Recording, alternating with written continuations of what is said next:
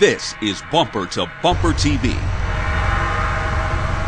While it's not quite a full-size vehicle, this is the largest sedan offered by Infiniti in the very competitive large luxury segment. Technically classified as mid-size with a 114-inch wheelbase and an overall length of 194 inches, the M throws a bigger shadow than its smaller brethren, the G sedan. If the G is offered as a sporty driving experience with a light feel, then the M is apparently what happens when the design team spent a lot more time at the training table. One of the first noticeable things is the weight of the M sedan.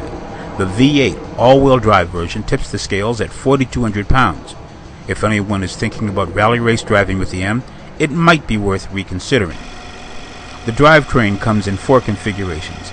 There's the 3.7-liter V6 engine delivering 330 horsepower and 270 foot-pounds of torque. The alternative power plant is a 5.6-liter V8 rated at a robust 420 horsepower and 417 foot-pounds of torque.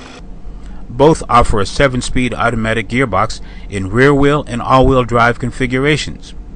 Fuel efficiency numbers are about the same, despite the bigger engine displacement.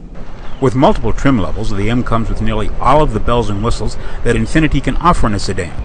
That includes blind spot monitoring, a park assist system that relies on cameras on nearly every side of the vehicle, and even a heater for the steering wheel.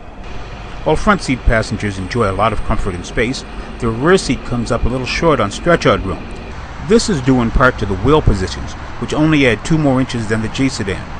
Somehow, both vehicles have identical turning diameters. What we liked about the M is that it has a very solid connection with the road on a variety of surfaces and conditions. It delivers both the expected high-end ride and still retains a feel of performance that is often missing in this segment. This is Greg Morrison.